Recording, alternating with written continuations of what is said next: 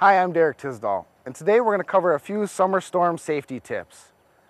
If you're outside caught in a storm, you need to take shelter immediately in a large permanent structure, as tree lines, sheds, picnic shelters don't provide adequate coverage in the event of a lightning strike.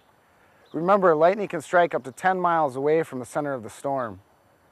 Also, if you're outdoors and you come across downed power lines or low-hanging power lines, you need to call 911 immediately. Secure the scene and wait for your fire departments and police departments to show up to take control of that scene.